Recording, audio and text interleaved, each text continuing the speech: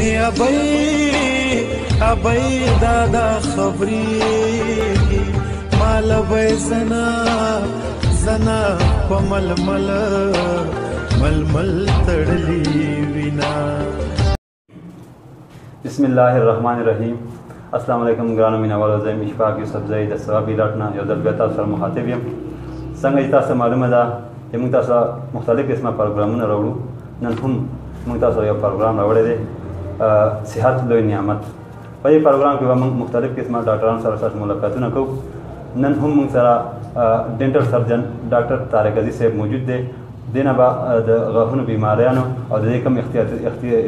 احتیاطي تدابیر دي د هغې په حواله به موږ دې سره خبرې اترې کوو. السلام علیکم ډاکټر صاحب. وعلیکم السلام. ډاکټر صاحب تاسو ډېره مننه، ډېره شکریه چې تاسو دومره مصروفیاتو په وجه او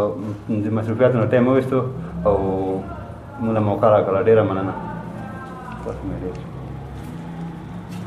ډاکټر صاحب څنګه تاسو معلومه ده چې نن سبا د غاښونو د بیمارۍ ډېرې زیاتې شوي دي. ماشوم دی که ځوان دی، نارینه ده که زنانه دي، هر چا د غاښونو د مسله ډېره زیاته ده. د دې څه وجه کیدای شي؟ بسم الله الرحمن الرحیم. ټولو نه اول خو زه د ثوابي الرټ نیوز ډېره زیاته شکریه ادا کوم چې دوی رالل او په د ډینټسټري حوالې سره د غاښونو بیمارو حوالې سره د پروګرام کړی دی. نو مختلف پروګرامونه به په دې کې کوي، خو د ټول اول چې دی نو زه انوایټ کړی یم د غاښونو حوالې سره. زه ستاسو ډېره زیاته شکریه ادا کوم. او نن سبا څنګه چې تاسو تپوس وکړو، نن سبا ډېره زیاته بیماري د غاښونو ده، ټولو ته ماشومانو ته هم ده، او چې کم عمر کسان دي دې ټولو ته غاښونو ډېره زیاته بیماري لګېدل. نو دې یو څو وجوهات دي. ټولو نه اولنۍ خبره خو دا ده چې پخوا زمانه کې به غاښونه ډېر زیات کم خرابېدل، په دې وجه چې د هغې خوراکونه ډېر زیات سمپل وو. هغې به فایبرس فوډ هغې به استعمالول، هغه خوراک چې سخت څیزونه به یې خوړل. او نن سبا چې څونه اډوانسمنټ روان دی، مخکې به خلکو چې دی نو فروټس به خوړل او نن سبا جوسونه شروع کړي دي. نو دې د وجې چې کوم سافټ ډایټس دي د غاښونه ډېر زیات خرابېږي. او نن سبا چاکلیټس ماشومان او چې کوم عمر والا کسان دي دا ټول چاکلیټس ډېر زیات استعمالوي. دا سټیکي فوډس چې دی نو دا سپیشلی د وجې غاښونه ډېر زیات خرابېږي. او دې نه علاوه چې د مخکې به خلکو داسې خوراکونه کول چې هغې سره به د هغې غاښونه خرابېدل نه. څنګه ګنډېری به خلکو مخکې استعمالولې، ګنې به استعمالولې. نو نن سبا څو کې جوسونه استعمال کی، د ګنې جوسوس کې، نو دې سره غاښونه ډېر زیات خرابېږي. نو دې دپاره نن سبا بیکریز دي، بسکټس دي، دا ډېر زیات استعمالیږي. نو دا داسې څیزونه دي چې د نه وجې غاښونه ډېر زر خرابېږي. او بله خبره دا ده چې نن سبا د غاښونو څوک خیال هم نه ساتي چې دا ټول څیزونه استعمالوي، هغې نه پس که د صفایي خیال ساتي نو بیا هم غاښونه نه خرابېږي. خو موږ دا دونه څیزونه استعمالو، سویټس ډېر زیات استعمالو، بیکري ډېر زیات استعمالو، بسکټس ډېر زیات استعمالو، دغه شانتي جوسونه موږ ډېر زیات استعمالو، خو د هغې مطابق بیا موږ د غاښونو صفایي خیال نه ساتو. نو دې د وجې زموږ غاښونه ډېر زیات خرابېږي او ټایم نه پهله خراب شي. اکثر ماشومانو ډېر خرابېږي، هغې ټافیانې او دا څیزونه ډېر زیات استعمالوي، نو دې وجې د غاښونو خرابېدو چانسز ډېر زیات وي. ډېره مننه ډاکټر صاحب. څنګه تاسو وکتل مینوالو، ډاکټر صاحب دا خبره تاسو وکړه چې نن سبا د مټایانې زیات خلک استعمالوي، دغې وجې هم غاښونه ډېر زیات خرابېږي او موږ له پکار دي خپل د صحت خیال وساتو. ځینې علاوه ډاکټر صاحب یو بله پوښتنه درنه کومه، د غاښونو نه بیماریو نه بچ کېدو لپاره موږ له څه کول پکار دي، مطلب د بیماریو نه بچ شو؟ لکه جی دا خو ستاسو ډېر ښکلی سوال دی. ټولو نه ضروري شی چې دی نو دا احتیاط دی. چې کومه بیماري ده د علاج نه احتیاط ډېر زیات ضروري دی. د غاښونو بچ کولو دپاره چې دې ته بیماری ونه لګي، نو دې دپاره ضروري دی چې د څومره څیزونه ما دې نه مخکې هم وویل، سویټس مونږ بیکریز استعمالو، سویټس استعمالو او فاسټ فوډز وغیره مونږ استعمالو چې هغې نه پس مونږ د خپل غاښونو صفایي خیال وساتو، چې هغې نه پس مونږ غاښونه صفا ساتو. د برش چې کومه دی کم سے کم 2 ټایمه خو روزانه برش پکار دی. نو د دې ټایمینګ چې دی نو د دې به هم خیال وساتو. د سحر ناشته نه پس برش پکاري. اکثر خلک چې د ناشته نه پهله برش وکړي نو د هغې دومره فایده نه راځي او د شپې چې وده کېږي هغې نه پیله برش ډېر زیات ضروري دی او بل چې کله موږ د خپلو غاښونو صفایي کوو برش کوو نو د دې طریقه هم زده کول پکار دي چې موږ ریګولر چیک اپس لپاره ځو ډاکټر سره کینو کم سے کم د غاښونو چې کوم بکس کې لیکلي دي چې 6 منث کې به یو ځل خامخا به ډاکټر له زه د غاښونو ډاکټر له هغې ته به خپل غاښونه ښیي